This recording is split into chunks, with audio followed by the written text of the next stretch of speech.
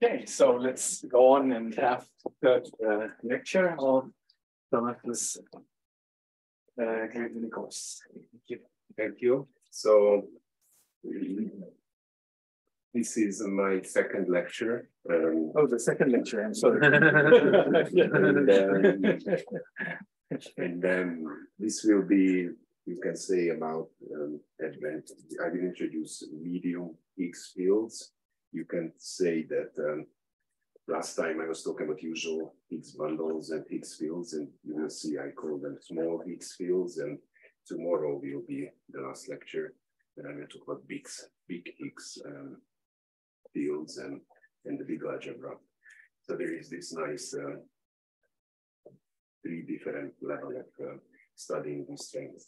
So today I will show you very geometrical motivations, which were the main motivations for the algebraic things, which will mostly happen tomorrow. And in particular, equivariant cohomology will be the first. But before I am starting with these, let me just recall also for notation, and people might have already forgotten what was what from lecture 1. So just as to recall, we have been looking at very stable Higgs bundles. And then for us, the interesting examples are at the top of the nilpotent cone. So the very top is the canonical uniformizing Higgs bundle, this E0, which has this particular decomposition into direct sum of vector bundles with this regular nilpotent Higgs field. And then the upward flow from there was nothing else but the Hitchin section, which is again explicitly given as the companion matrix of the characteristic polynomial. And then I just, to be gentle, I just looked at one further example of upward flows, namely just one Hackett transformation at a given point C. And then what's also important to know, if you are a bit more familiar with the Higgs moduli space, that doing Hackett transformation changes the degree of the bundles. In this particular case, we are going to move to a different component of the moduli space. And the next guy, which I call EK, that will live in a different component. Again, on the top, inside the component, but in a different component. And then the bundle is very similar. You just do the Hackett transformation, the k-dimensional subspace, and you end up with this vector bundle and this slightly modified regular nilpotent matrix, which is actually no longer regular at the point, exactly at the point C. And then I was arguing that if you do elementary Hackett transformation on the whole of the Hitchin section, then we end up with the upward flow from this particular very stable and therefore very stable Higgs bundle. And this was our theorem at the end. Although this comment that I said that it's actually on the top, it already implies, at least geometrically intuitive way, that these EKs are themselves very stable. And then I said that very stable was equivalent of the Hitchin map restricted to the upward flow being proper. And then you show that you can show it's even stronger. In the case it's finite flat. It's a very beautiful, very simple kind of map. And then at the end, I introduced the multiplicity algebra to somehow measure the multiplicity of this map. So you should think of this as a multi-section of the Hitchin map, and the multiplicity is the generic, the length of the generic fiber or the length of the fibers, because it's flat, it's always the same. And then also there is this very nice and very down to very simple algebra you can attach to this. So over 0, we just compute the scheme of fiber, which you can do explicitly. And then I said that thing was very stable if and only if this algebra was of finite dimensional equation is not allowed. And then amazingly and beautifully, it is a graded Poincare duality ring. And then partly, one argument is just simply saying that this is a complete intersection ideal by you have as many equations as the codimension of your variety. Okay, and so today what I'm going to do, we are going to try to understand now the Hitchin map restricted to this particular upward flows, and then we will see how very nicely the multiplicity algebra could be read off from that. Tamás, for different k, are these in the same component or are they different? No, they're always, we have as many components as k. So k goes between 1 and 0 to n-1. So they actually are the top, will be on the top components on each of the n different components. And that's what you would expect from Hackett transformation too. You always move the degree, you always move the components. Okay. So then let's then start with another surprising setup where you do see similar finite flat morphisms between, okay, in this case it will be between vector spaces of the same dimension, which will look like the Hitchin system on an upward, very stable upward flow, namely equivariant cohomology of equivariantly formal varieties. So very quickly, let me recall what things are here. First of all, notation. We will look at complex reductive group and equivariant cohomology with respect to that. And the coefficients will be the cohomology of the classifying space of the universal principal G bundle. So this will be your coefficient ring, which actually you can compute. It's very simple and very nice. It's a polynomial ring because of Chevalier's theorem. Yes, and therefore we will later look at spec. The spectrum of the polynomial ring will be a vector space, an affine space. So now we have the equivariant setup. So G will now act on say an algebraic variety. This thing actually is more general to talk about equivariant cohomology. We could have taken compact groups and any sort of topological space.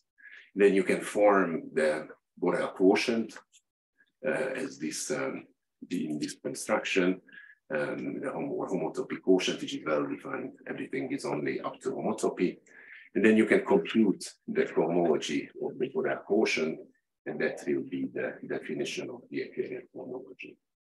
But this thing is naturally fibers over a BG, if you just divide the second factor. So it's a fibration, the Borel quotient fibration over BG with fibers X, the isomorphic with X, so with the space. And so this is a algebra, therefore, the cohomology of the base, the H star G algebra. And I will want to show you that this in nice cases will be just like the Hitchin system on upward flows. So namely the nice case is equivariantly formal, which is again many equivalent definitions. Some blurry Serre spectral sequence need to degenerate abstractly speaking, but also you should, in the equivariant formal case, you can recover ordinary cohomology from equivariant cohomology by just taking the point over the fiber. Or an alternative way, which is related to this finite flatness I already mentioned, that the equivariant cohomology will be a free module over the base, a finite free module. And then this also implies, okay, so what's important for us that we want to have commutative algebras, and the cohomology ring, of course, is just anti-commutative. But in fact, in all our cases, what cohomology will vanish, which in fact is already implies equivariant formality. So there is not cohomology, and we will only consider the even cohomology anyway, which there is only that. And so in the equivariantly formal case, we will have a proper affine scheme that the spectrum of the equivariant cohomology over the base, which actually looks like some sort of Hitchin system. In fact, this is this model base, which Charles was talking about, which then you take maps into, and that will be the Hitchin base. And so I have this nice way to now understand what is the Hitchin map restricted to this particular kind of upward flows. And then what I can say is that it can be modeled on the equivariant cohomology of a particularly nice smooth projective variety by the Grassmannian of k planes on Cn. And so, in fact, you have a very nice pullback diagram. You can evaluate at a point C. So we have this point C fixed. Everything in the upward flow depended on a point C. That's where we made that modification, that Hackett transformation. So you evaluate at that point, then you will end up in this base. You have the spectrum of equivariant cohomology, and the statement is that this map is precisely modeled by this spectrum of equivariant cohomology. It turns out then in this case, this is actually just as a polynomial ring. So the equivariant cohomology of the Grassmannian, in fact, of any partial flat variety is always a polynomial ring. This is a kind of special for these examples. Can you recall what minuscule means here? Where do I say minuscule? Minuscule upward flow. Oh, so that's actually a good point, because I don't think I did it explain this very well last time. So the way how we are labeling the type 1 upward flows, if you would just modify at one point, at that one point we just have a dominant co-character. That's what labels the Hackett transformations. But in fact, I've seen the C star fixed points, type 1 fixed points can be thought of at a point C to be labeled by dominant co-character. So that's a representation of the Langlands dual group. And then among the representations, there are the nice one, the nicest, easiest ones are the minuscule ones. And in fact, those are minimal with respect to the natural partial ordering among the weights, which exactly is going to mirror or natural way of partially ordering this type 1 fixed points. Namely, you can close down your upward flow, and then if it hits someone, that guy is below it. And so minuscule in the representation theory, it completely matches or notion of very stable. So very stable upward flow corresponds to this minuscule, actually probably I should say cominuscule, because it's about the Langlands dual group. Okay, so how do you improve such a thing? So basically what you're doing is that you are understanding this as I already mentioned, the Hackett transformation of the Hitchin section. So on the Hitchin section, you want to do Hackett transformations. You take k-dimensional subspaces of the vector bundle at that point C. You are working inside the Grassmannian, but not all of the Hackett transformations are allowed. Only the ones which the Higgs field is fixing are allowed. And that condition will give a sort of fixed point scheme on the Grassmannian, the points where the thing will be allowed. Then to compute the fixed point scheme, at the end, it turns out to be the same as equivariant cohomology. And you can see more examples of such phenomena in our paper with Camille, who is here. Yes, so later tomorrow we will generalize this to all affine Schubert varieties. These are the spaces of Hackett transformations that are relevant for us. But today things are going to be easy because this affine Schubert variety is smooth. It's just the Grassmannian in this case, and so it's equivariant cohomology. Everything will be easy to understand. And then the very nice consequence of this is the fact that the zero fiber, the scheme theoretical zero fiber of this coordinate ring, which is precisely the ordinary cohomology ring of the Grassmannian. And that was our first observation with Nigel when we started to, after finishing the paper, where we have computed, of course, equivariant multiplicity of these upward flows. We found this was a Q binomial coefficient, so it looked like the Poincare equivalent of the Grassmannian, but we didn't see the cohomology ring of the Grassmannian, and here actually it is like that. So we first identified it as the multiplicity algebra, and later I saw it that it actually, it's not just over zero, but the whole thing is nothing but the equivariant cohomology of the Grassmannian. Okay, so that was the first ingredient to understand these upward flows.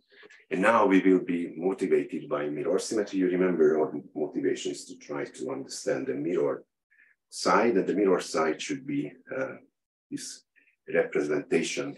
Then we take the universal bundle in the dual side, and we take that irreducible representation that corresponds to this dominant co-character there. And in that representation, we have a vector bundle on the mirror side, and we will want to see what this equivariant cohomology corresponds on the mirror side on this universal bundle. And so I show you that it is exactly the Kirillov algebra which will match this equivariant cohomology structure. And so now I will work on the mirror side, but I didn't want to contaminate the notation, so it actually should be G check probably. But imagine that we just in an abstract discussion about universal bundles for group G. So we take now a highest weight representation of G. And I just first tell you the definition of the Kirillov algebra. So Kirillov defined this in 2000 to understand the multiplicities of irreducible representations, which I apparently don't understand well enough. And this is basically his definition. So you take this abstract algebra, you take this symmetric algebra on the, well, he actually had here the algebra itself, but we always identify the algebra with this dual, with the fixed G invariant bilinear form on the algebra, like the Killing form. And so then you can change it to G star. It's important for us because this then will be just Dango functions on the algebra G with its natural G action. And then of course I also have the G acting on the matrices or on the endomorphism of the representation. And then we just take invariance. So that's by definition, okay, before I'm telling you what kind of algebra it is, I tell you how I think about this, because for me, this is just abstract algebra. But geometrically, the same thing is just thinking about polynomial maps, algebraic maps between the real algebra. So these are polynomial maps between vector spaces and the matrices of the representation, which is G equivariant. So that's a nice way to reformulate this abstract algebra thing. Okay, so what you get is an associative algebra graded by the degree of the polynomials on G. And then, of course, if I have just a invariant polynomial of G, I can scale and multiply any object that it's still going to be G invariant. So, or for the same algebra as before, we'll naturally act on it. So it will be an associative graded A star G algebra. And that's, I call it Kirillov algebra. Kirillov calls it classical family algebra. That's the reason for C. But Kirillov algebra, I find it more appropriate. And then let me show you this small operator I mentioned. So the usual Higgs field will correspond to this small operator. So you can always, of course, have a simple map from here to there, the representation of the Lie algebra itself. So you take the group representation, you take it on the Lie algebra version of that, and that gives you a map, which will be G in equivariant. That's a very important, most important map. I call this the small operator. But there will be, you will see many others in most of the cases. So Kirillov identified on the first important properties when is this algebra commutative in the very first paper he wrote, and he showed that it is if and only if there are no multiplicities of the weight spaces inside the representation. I will not go into those. There are some examples of those as well, which are not minuscule, but the minuscule ones in particular are also weight multiplicity free. So we will concentrate on the minuscule one. So basically, we will discuss SLN. So it's just the fundamental representations for SLN. So here it is the theorem. What will be this theorem? Yes. I'm going to show you what will actually match under mirror symmetry with the equivariant cohomology. And this will be using the Kirillov algebra for the case fundamental representation. So this is the case exterior power of the standard representation. we evaluate it at the point C. So this is a vector bundle, which is isomorphic. With this one, if you think now E in the standard representation, basically the same as the principal bundle itself. And then along the Hitchin section, we will be able to use this algebra to construct first, by just the definition of the algebra, we will be able to define matrices in the representation. But this algebra will be very nice. It will be a cyclic, in this case, commutative algebra. And that way, this will actually endow this vector bundle with a bundle of algebra structures, a sheaf of algebra structures. We will be able to multiply any two elements in this vector bundle using this Kirillov algebra. So don't worry, and this is my usual slide from the talks I give, but because now I have more time, I will be very explicit in the next slides instead of just throwing this at you. What is bold E? I'm confused. Yeah. Bold. The E. What is the E? E. Okay, this is the universal bundle, SLM bundle. In principle, it's a principal bundle. But here in SLN, we always identify it with in the standard representation. So in this notation here, it means it there. But in this notation, it means the principal one. And then you take in this representation, you will get the associated vector bundle, which turns out to be the case exterior power of the standard universal bundle. Okay. And over this bundle, I will show you in the next slide how to use the Kirillov algebra to multiply the elements. And then what we will see is that using this, we will have a bundle of algebra structure there, whose spectrum we can take over the Hitchin base, the spectrum of this universal. You remember that we are looking at it over the Hitchin section. So the Hitchin section is canonically identified with the Hitchin base. So this is over the Hitchin base, this bundle of algebras. I take the spectrum of that, and this will be a finite finite flat map. And this will be the pullback of this, the spectrum of the Kirillov algebra. Okay, so that's what I say in my usual talks. The construction is by applying certain operators of Kirillov to the Higgs field at the point A.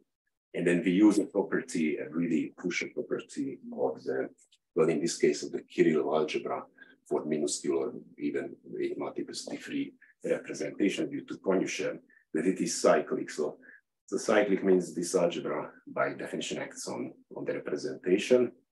And then it's cyclic, meaning that I think you need to take the highest weight or vector, I think, or the lowest weight, but I think the highest weight, and then apply the algebra, and you get everything in the whole vector space. That's what this cyclicity means.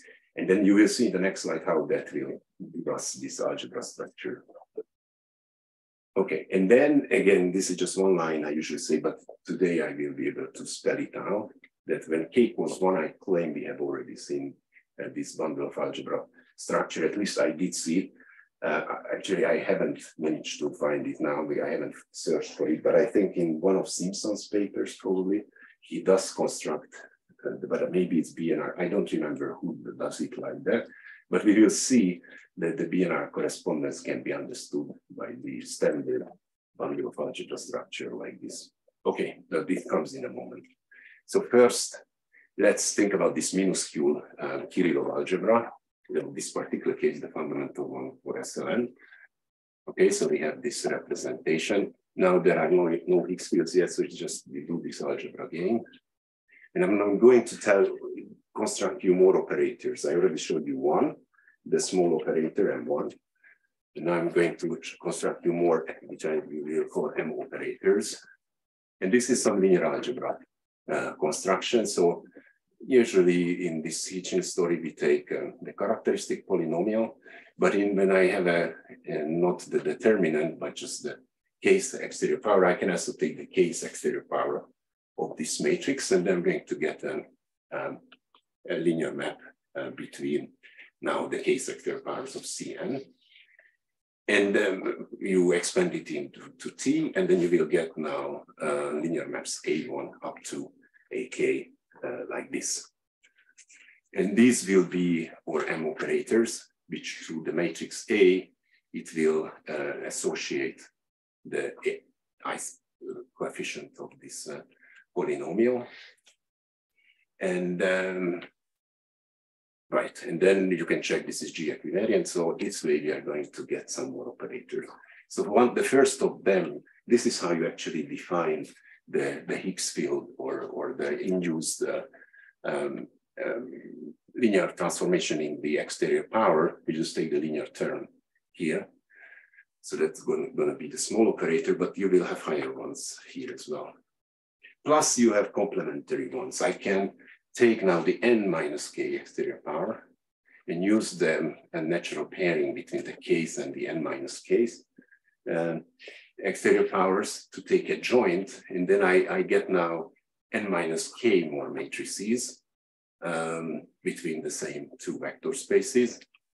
And this I call n operators here, but later n will, maybe not in the talk, but in my dictionary, n should be a different kind of operator, but not in this case. I just didn't find better letters, so it's n.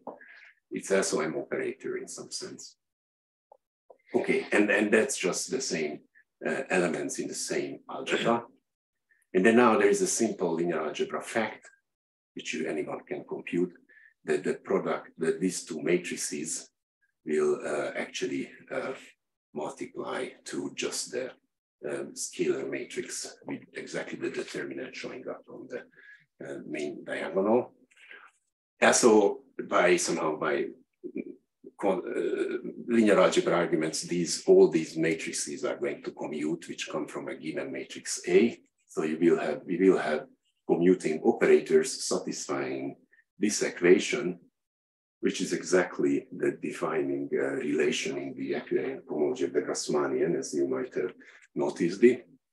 So this way, and then one can show that these operators, even the first k of them actually, but to get this nice relation, all of these n operators will generate the whole of the Kirillov algebra. And then we just notice that this algebra is naturally isomorphic with the equivariant cohomology of the Grassmannian. And this is exactly what how we will match it in mirror symmetry. So now let's apply these operators, linear algebra operators, to the Higgs field along the Hitchin section, So I have now, the vector bundle is always the same. The only thing we change is the Higgs field, which will be the companion matrix of the characteristic polynomial. And then we just apply the operators to the Higgs field. And so what you can think is that we repeat the same linear algebra construction, but on this bundle word. And then we are going to construct the operators now are going to give us elements here by which, okay, yes. And then you can rewrite this as a homomorphism between k to the minus I to to this vector bundle. And now if you think you start to generate the cohomology ring, you will get everything. And so everything is here. So all of these k exterior powers, all of them will correspond to one of these operators. And then you can just apply this operator and you will get precisely a map between two copies of the k exterior power of this line bundle. And if you think about this, you can show that this actually defines a multiplication on this vector bundle, a bundle of algebra structure here.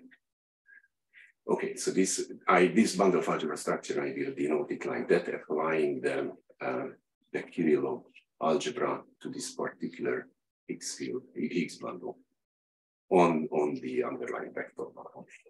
So I show you the easiest, of course, is the k equals 1 case, because then it is easy to list the additive generators of the cohomology ring, not just the multiplicative ones, because in this case, you just take the small operator, Higgs field itself, and then its powers will be giving exactly the additive basis. So I will get all of these guys. All of these guys will act on E0 via these operators.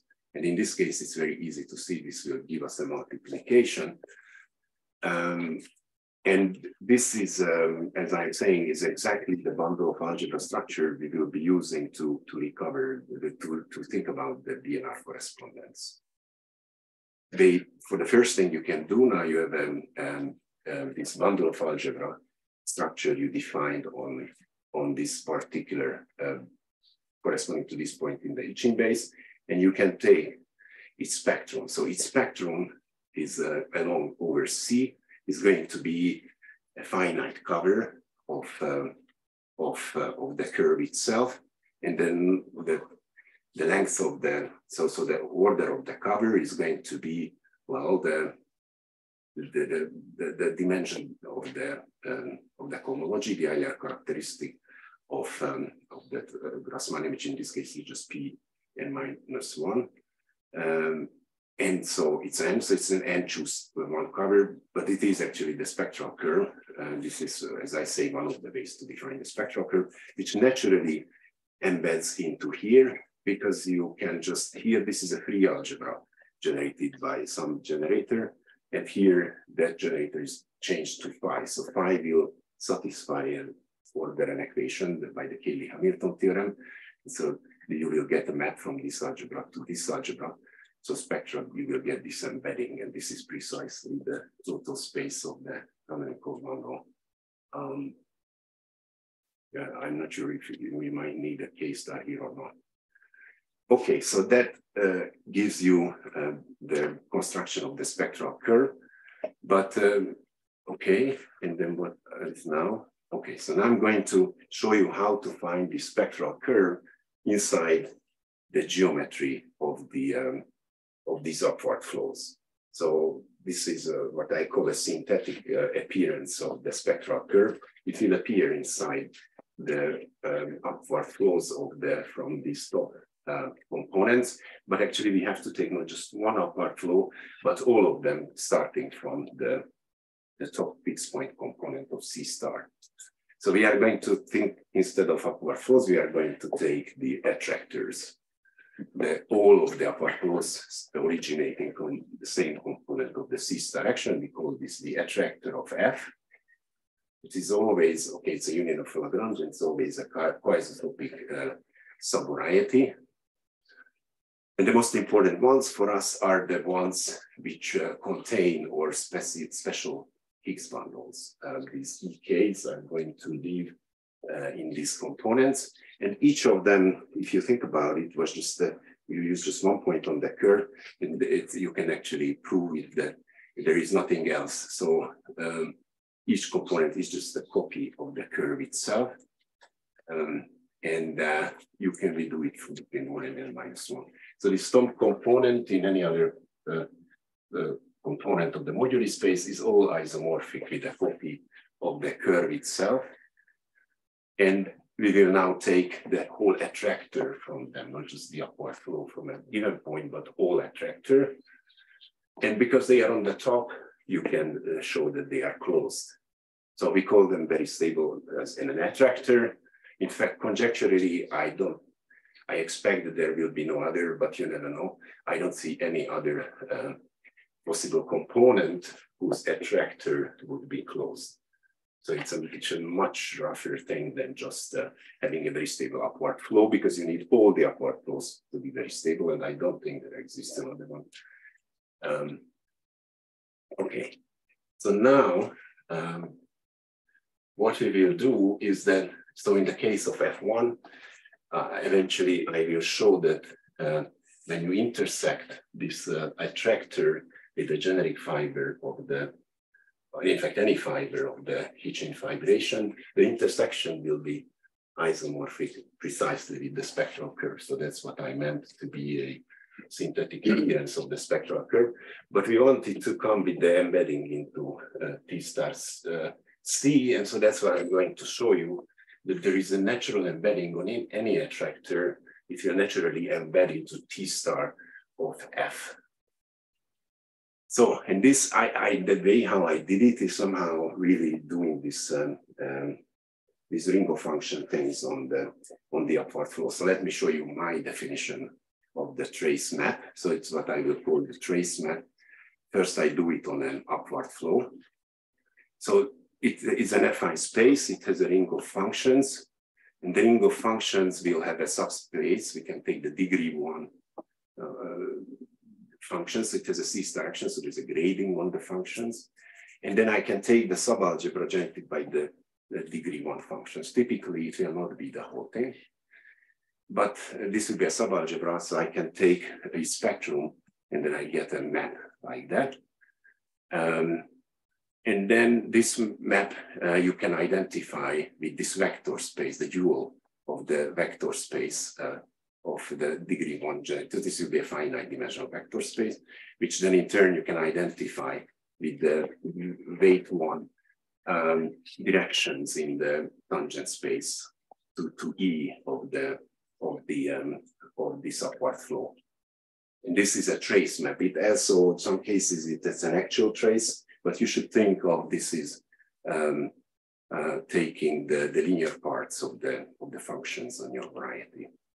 Then you can combine all of these trace maps into a trace map of the whole attractor, and then it will map into the normal bundle of F inside the cohomology space of the weight 1 part of that.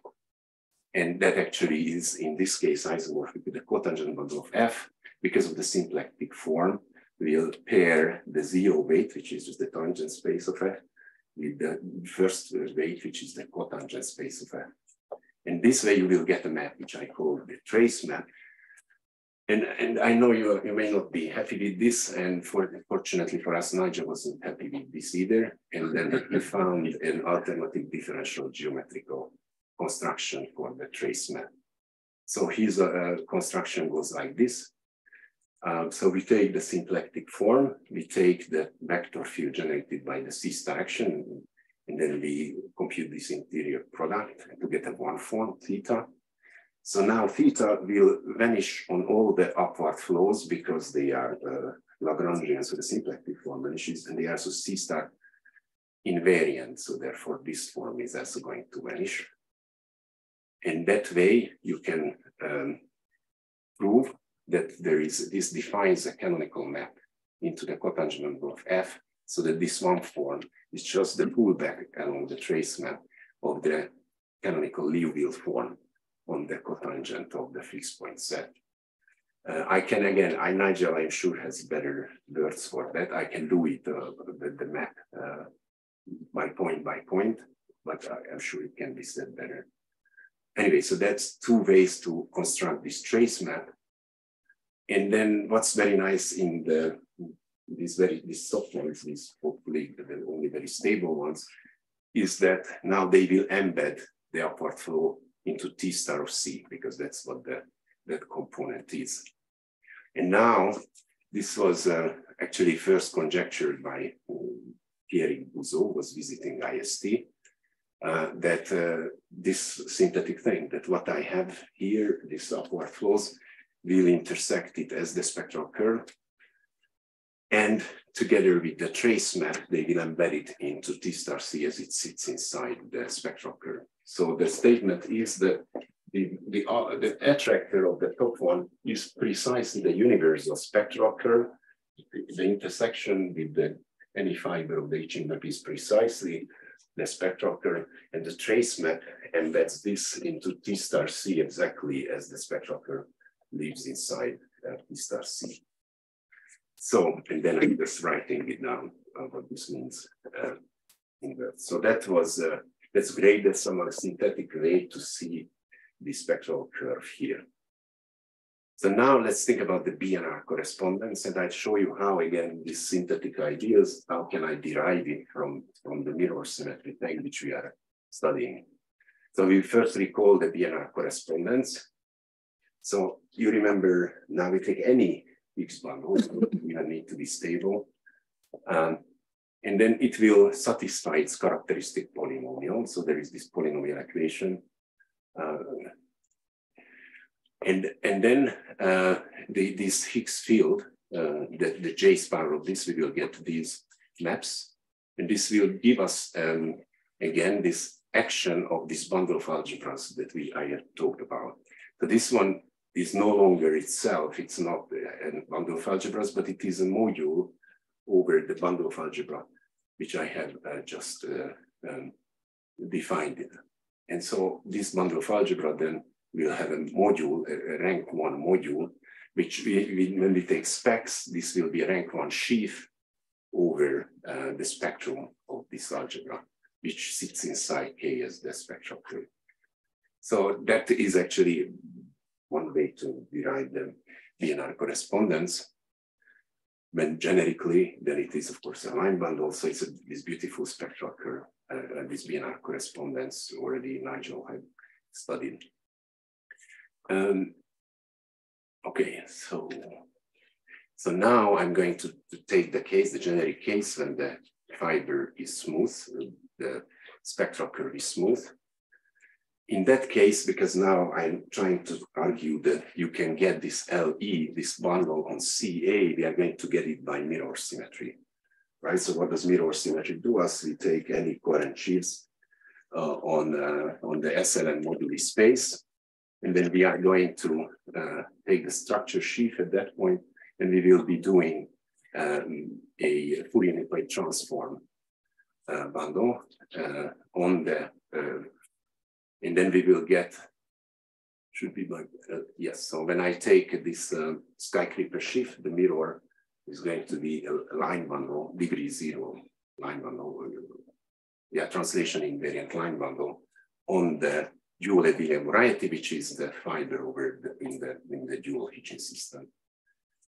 And so here actually we were working, the geometry was in the PGLN side, and the statement is that if I do mirror symmetry, and then I will get a line bundle on this one, and if I restrict the line bundle on the spectral curve there, I'm going to recover precisely the BNR line bundle. So that's what I call the synthetic BNR correspondence. And what's very nice about this idea is that it generalizes this to the other components. So I have the higher degree components. And then on the top, I always have a copy of C, one of these fundamental upward flows. So in that case, it's going to be more interesting. We will now have, instead of just the small Higgs field, we will have all these medium Higgs fields, which we can construct for any Higgs bundle. So you take any Higgs bundle, you construct these medium Higgs fields, and they're going to generate an action of this bundle of algebra structure we have constructed from the case fundamental Kirillov algebra on the case exterior power of the vector bundle itself. And what we get is going to be a rank 1 module over this. And so this is another version of the BNR correspondence, but now it is over a different spectral curve. So this spectral curve will be not a n-to-1 cover, but it will be an n choose k to 1 cover, n choose k being the earlier characteristic of the Grassmannian. And also because the cohomology of the Grassmannian is no longer generated in H2, as it is the case for Pn, I guess, Pn minus 1, yeah. Then we will have to have a copy of the power of k for each generator of the algebra. And then I told you that, for example, the first k of degree 1, 2, and k, they generate the algebra. I could also take the second 1, 2, n minus k. So we can assume maybe k is less than or equal to n over 2. And then we can embed the spectral curve into this higher vector bundle on the curve. And then you get a spectral curve. Okay, now the same thing will be correct, that the intersection, I think, yeah, the intersection will be this spectral curve. But the trace map needs to be modified because it's no longer just the linear parts we are doing. So the trace map only uses the degree 1, which in the cohomology refers to H2. And we have to actually get all the cohomology. So we have to have all higher generators of the cohomology. Okay, so that was BNR correspondent. And now let's go back and now put things together and explain how actually mirror symmetry matches the upward flow and then its description as the spectrum of equivariant cohomology with that of this Kirillov algebra. Okay, here is our motivation. We want to understand what is the second transformation of the Hitchin section. So for PGNN and the fundamental representation, this is the heuristics why we would expect a bundle of algebra structure on the mirror along the Hitchin section. And the reason for that is that on one side of the mirror symmetry, we should get the upward flow on this vector space, which is therefore a sheaf of algebras. The structure sheaf of a vector space or any variety is always a sheaf of algebras. I can multiply functions. And then when you do relative Fourier transform, you should think about what happens with the sheaf of algebra when you do Fourier transform. Well, it's not going to be a sheaf of algebras because tensor product goes to convolution, but over the identity element, which with itself convolves trivially, you will actually get a multiplication. And so because of that, we expect that the mirror of a sheaf of algebras, at least along the Hitchin section, which corresponds to the identity element, should acquire a sheaf of algebra structures. In our case, this is a vector bundle, so it actually should be a bundle of algebras. And so we argue that by mirror symmetry, by Fourier transform, we should get this structure of bundle of algebras. And in fact, there so we get this BNR thing, because it's not just that we have a bundle of algebra over the identity. That bundle of algebra will act on at any other point. The convolution will not change. So you will get this module structure too, which we used in the BNR correspondence. It somehow all should come from mirror symmetry. And okay, and I have this now big fancy diagram, which puts the two sides together. So here we had the description of the upward flow as the spectrum of equivariant cohomology. And on the other side, we had the bundle of algebra structures along the Hitchin section, which we identify with the dual Hitchin base. And then you can then close down the diagram to get a completely commutative diagram. And first you can argue that the spectrum of the Kirillov algebra is the same, or the Kirillov algebra is isomorphic, the cohomology ring of the Grassmannian. In fact, this was noticed by Panyushev. He showed it on the same side, so he didn't have Langlands duality, but it turns out that we actually have to take the Langlands dual side, which in type B actually matters, and C when it's not so dual. But it's correct. So even though these partial flat varieties are not the same for Langlands dual groups, but the equivariant cohomology rings are isomorphic. So then what I'm going to talk tomorrow is that this picture generalizes to non-minuscule representations, or not completely. The geometry I still don't understand, but the algebra definitely generalizes. And so you can think of this as the classical limit of the geometric Satake equivalence. So this would be the end of this part, but because of tomorrow, I'm going to do not just the general case in terms of big Higgs fields. First, I would like to show you one more, because I will talk about real forms, one more application of the synthetic ideas to real forms. And that's the so-called traceless Lagrangians.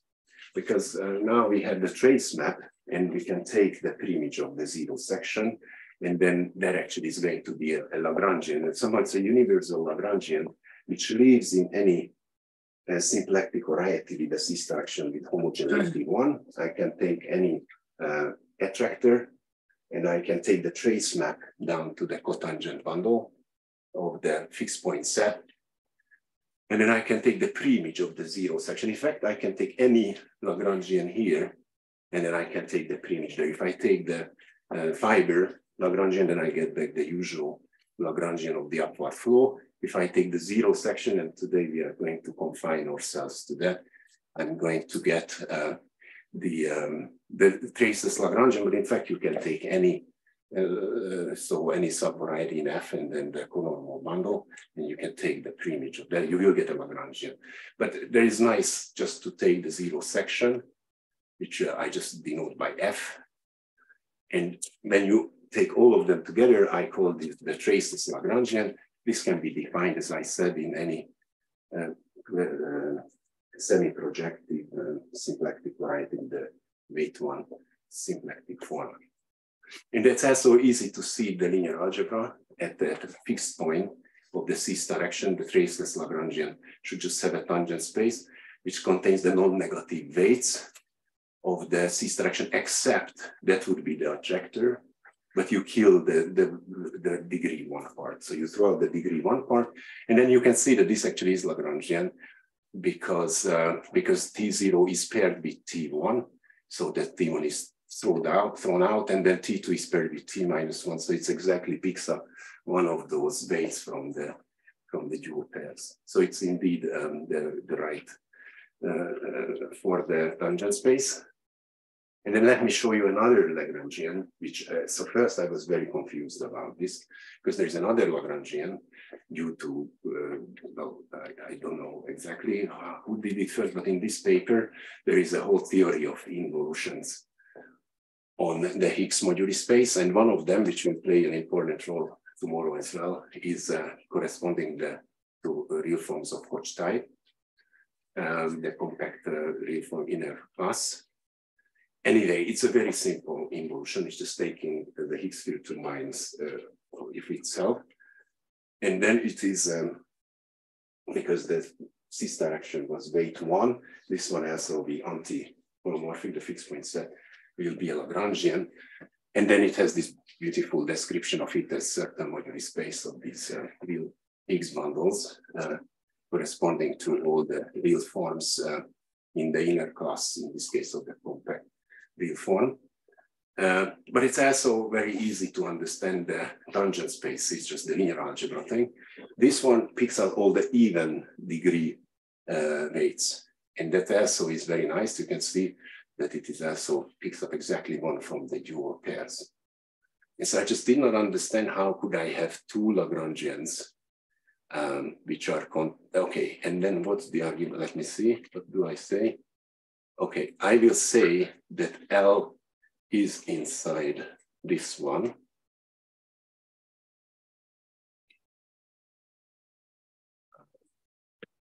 No, it's the other way around. M should be inside mine. Okay, it's wrongly written. Okay, let me just see.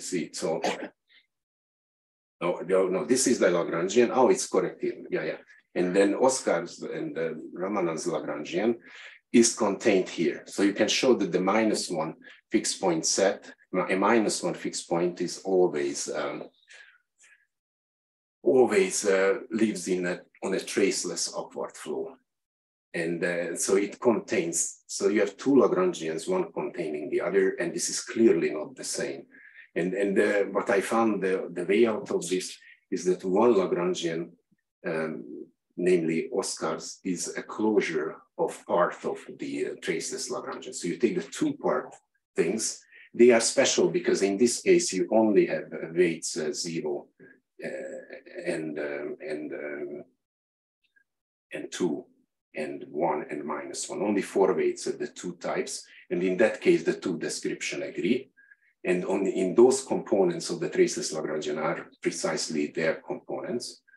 And then, because in the other cases it doesn't agree, so those components cannot be included. So that's why it is true that Oscar's Lagrangian is the closure of this part of the traceless Lagrangian.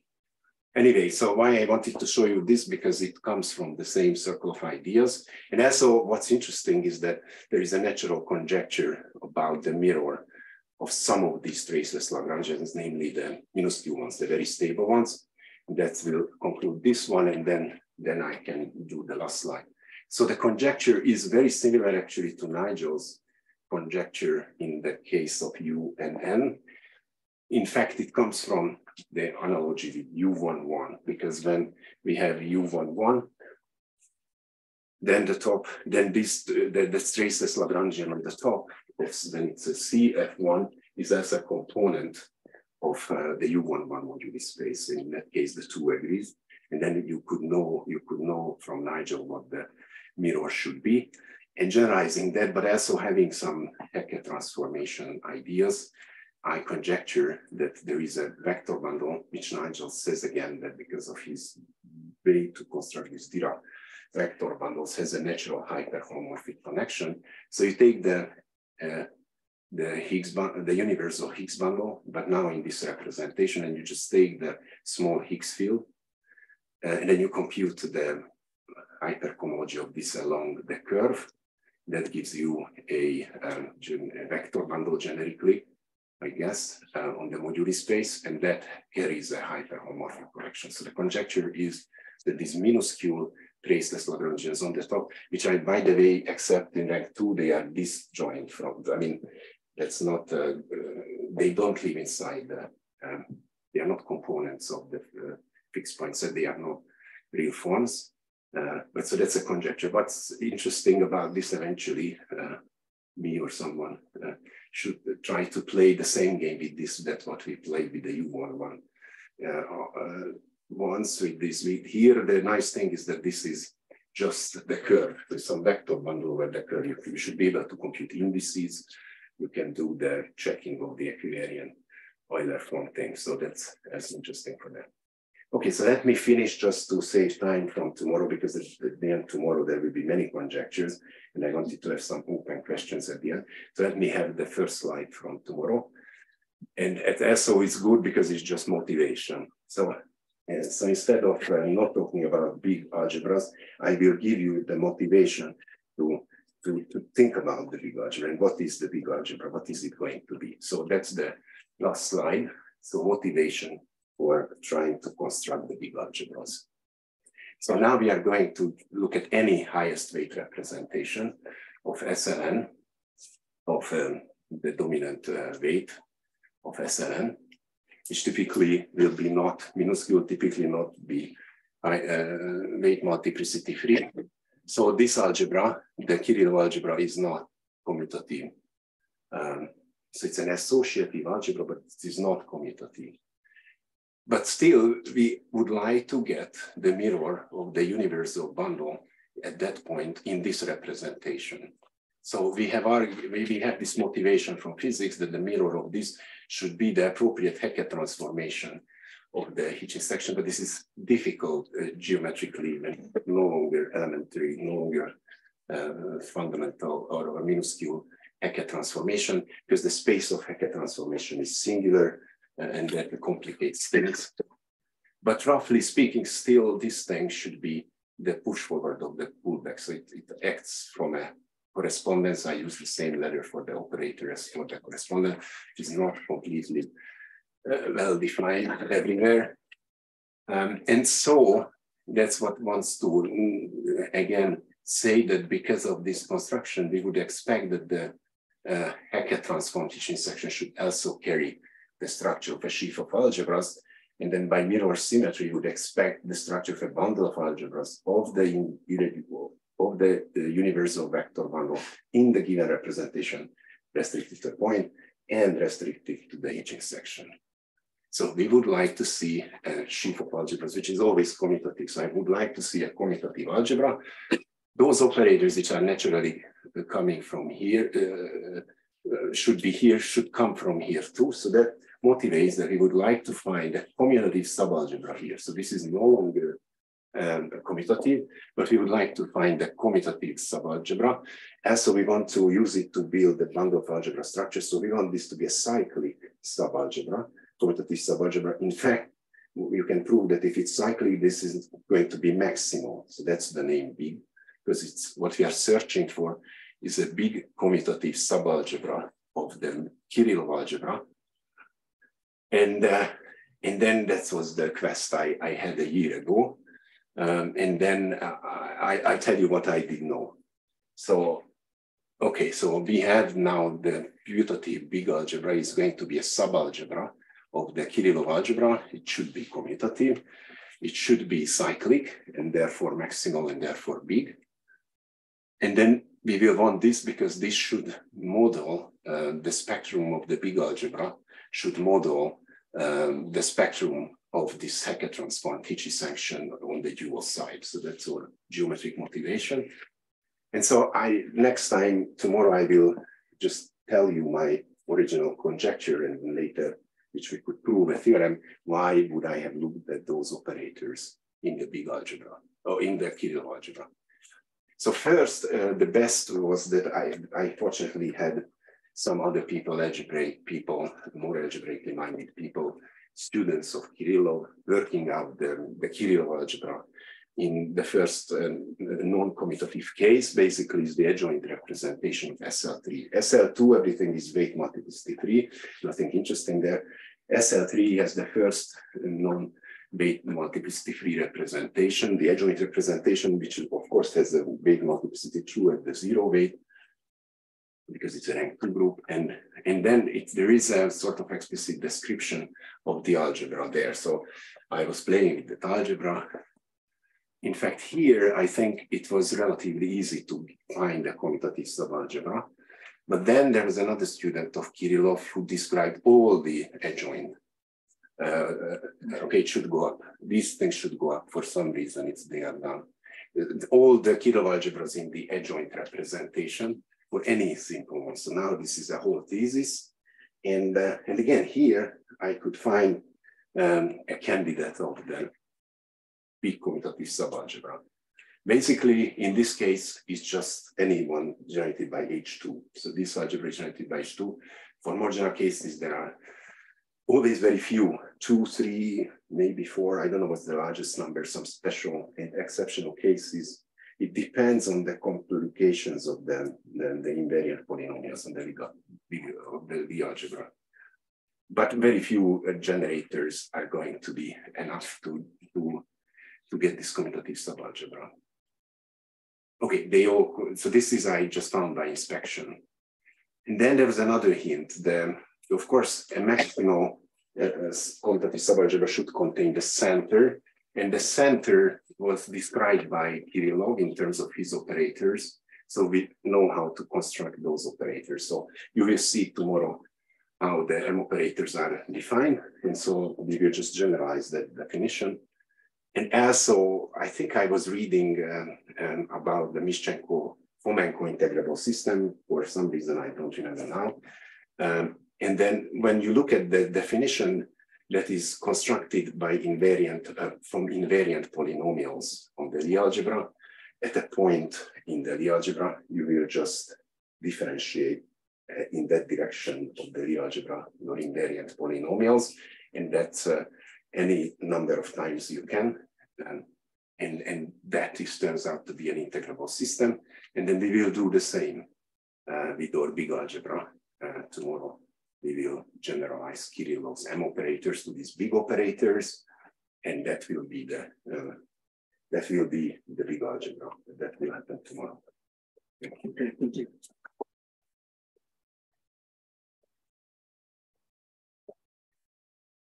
Question? That the convolution of the operators and the first story.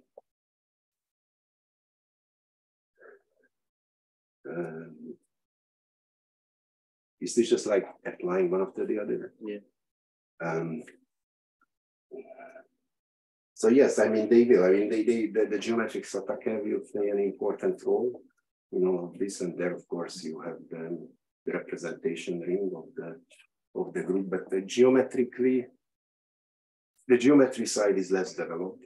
So I can define things you will see tomorrow by algebra, but indeed eventually. Right, and because of that, for example, it's enough to just use these fundamental operators and then do one after the other because they commute, and then understand the product. Yes, so that's right. They should, they will play a role in if we have eventually a geometrical understanding of the things. But and also because you will see many of the arguments or conjectures I will make, I use various versions of the geometric subpacket isomorphism, and there too you have the, in disguise maybe, but you have the algebra. Can I ask a question? If you go back to the previous slide. Okay. Yeah. So you have that involution, but as you know, there are other involutions that are defined by not inner involutions of the group, right? They also produce Lagrangian varieties. Do you have something similar to this picture? Well, you will see tomorrow. I will say a lot of conjectural things about all the involutions. But the geometry is more complicated, I think, as you know. Except on the other hand, as far as I understand, so there is the Chevalier involution I like, the one corresponding to the split real form. And if I am correct, I think, is that the Chevalier involution may be not so easy to understand on the Higgs bundles. You know, this is your thing about the transpose, the dual bundle and the transpose Higgs field. But on the Hitchin fiber, it acts very nicely because it's just -1 there. Yeah. So interestingly, that is very nice on the Hitchin fiber, but globally less easy to understand. Also on the upward flows, we looked at them with Miguel. It's more complicated. So somehow this is just very nice. This taking of the even directions on the upward flow. It's more complicated on the other ones. But as I say, some things are nicer for example, for the splitting across. Okay, so since we are actually a bit, so let's thank Tamás.